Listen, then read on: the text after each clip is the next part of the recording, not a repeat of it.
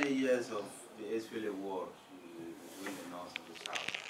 Personally, I was recruited as a child soldier by the SPLA, and I participated during the war. At some time, I came out of that war and pursued other means of education. And at the moment, my background is peace building part of my MA in conflict resolution, how to mitigate conflict,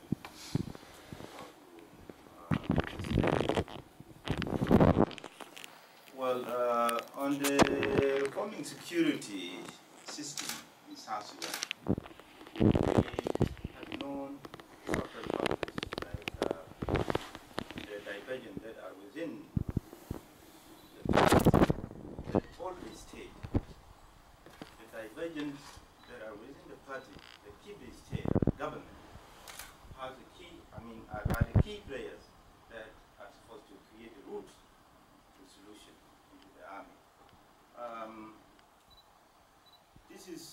This presentation also is derived from a report that is published by Oxfam on the work that the U.S. government is doing in the government of South Sudan in the formation of security.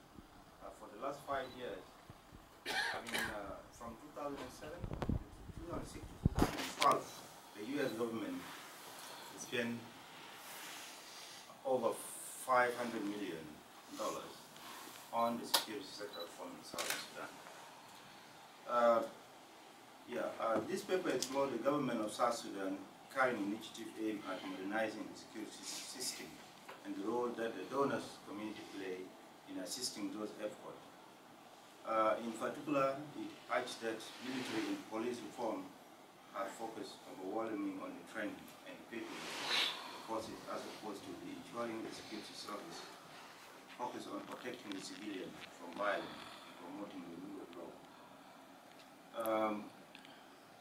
The key focus on security sectors, it is the army, the police, the border guard, custom, immigration, intelligence, service, security, management, and oversight bodies, ministries of defense and internal affairs, financial management bodies, and public compliance commission, justice and law enforcement institutions, judiciary, prison security forces, private security companies, guerrilla arms.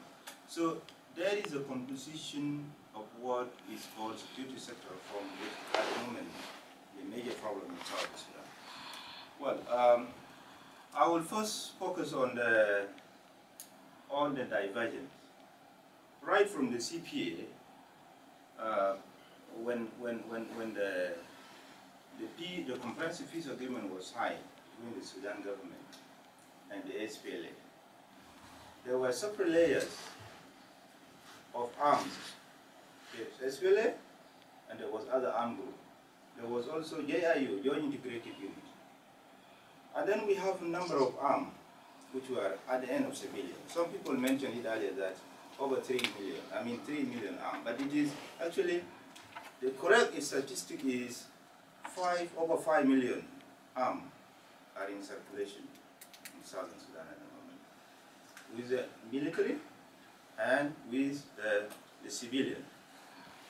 So if you look into the context of those, the formation of the security, composition of security, was not really tackled at the root.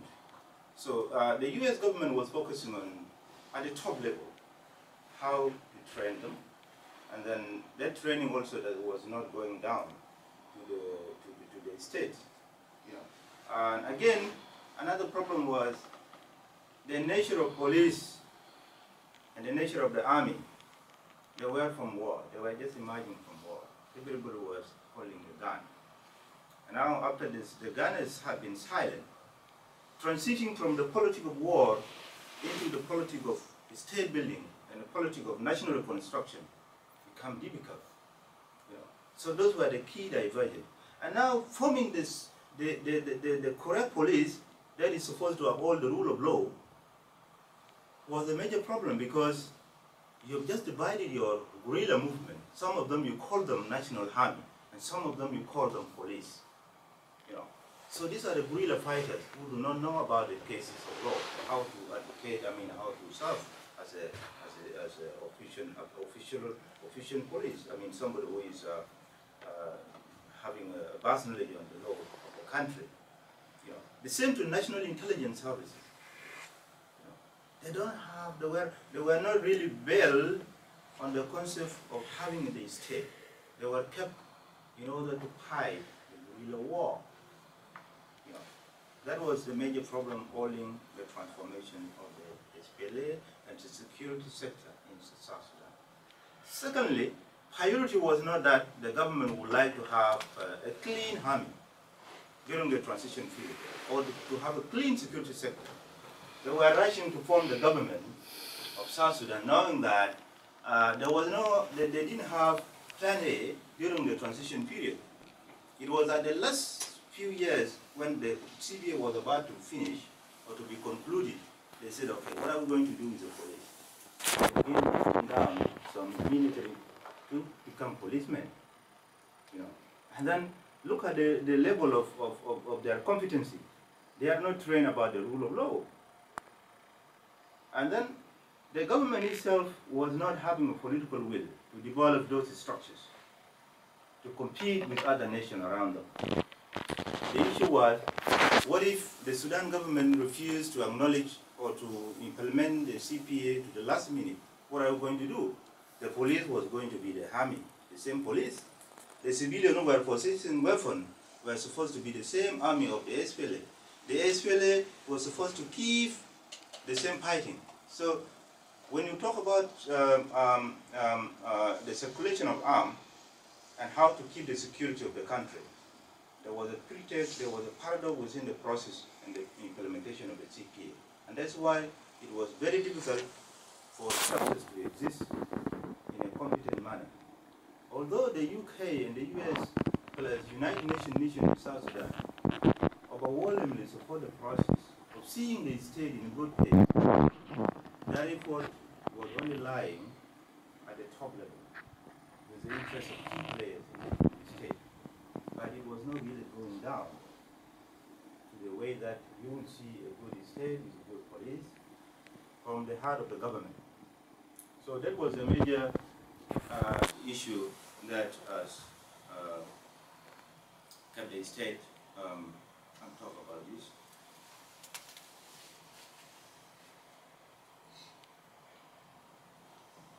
So let's say that transforming the guerrilla movement into security, into modern security, you have to have a system that corresponds with the democratic norm. For instance, if you want to have a state, the South Sudan, as people say, is a neo nation. Well, it has been there since 2005, and it has been there for the last 21 years. Some major part of it has been controlled by the same SPLA that is governing the country now. If they were having a vision of having a separate state, those kind of thinking should have already taken place, even during the wartime. They should have formed those structures and began thinking along those lines. So we have a political problem. It's not about training them. It's not about giving them space. It's not about lack of service or maybe provision or maybe fund and everything. But we have a system that must be corrected. For example, let's talk about corruption, which is in the system at the moment. Fine, good, thank you. The corruption has taken a deep root to the extent that it has reached to the armed transfer.